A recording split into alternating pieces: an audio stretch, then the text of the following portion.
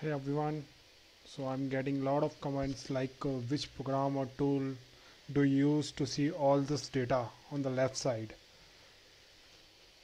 So first of all, the program is MSI Afterburner.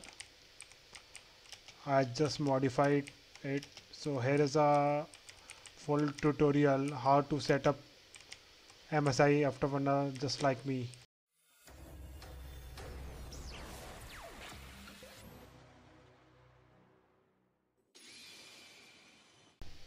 So first of all, let's see how to install it. Just type MSI Afterburner into Google and download it. Once it is completed, just open the zip file, extract it. Just so you can extract it anywhere. So once it is installed, just go to start menu, search MSI Afterburner, open it. So you will see this default screen. It might be different for everyone. It's just a theme.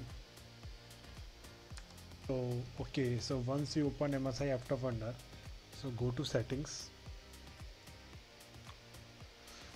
so and go to monitoring. So these are the parameters that we display on the screen, that is displayed on the screen.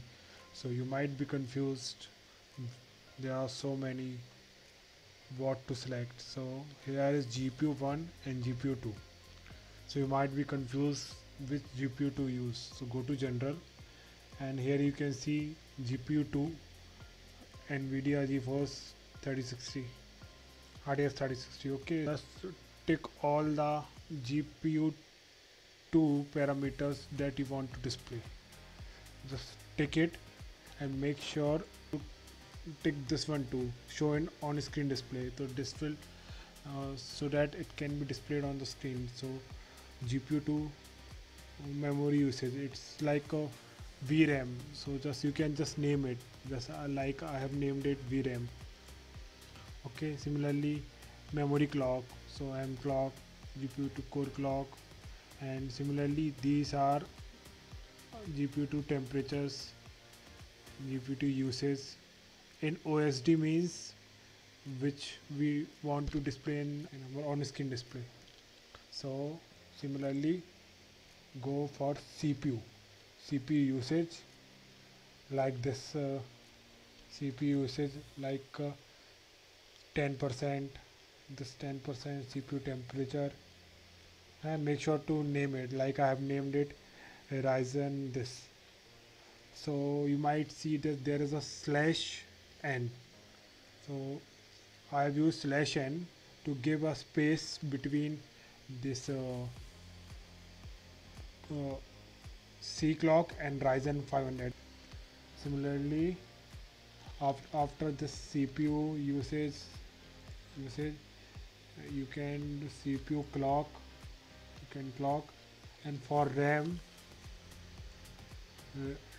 RAM usage this. Okay, and now again for giving this line, you can use again slash n, this slash n frame for frame rate, for frame time, for average time, and for average frame rate, and that the maximum frame rate.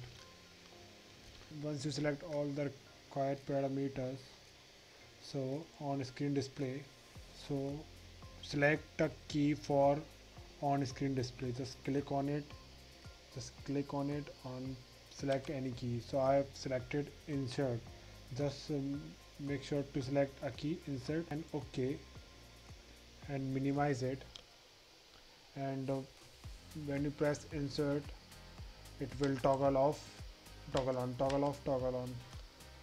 For you guys, you might not see this average and max in your on your display.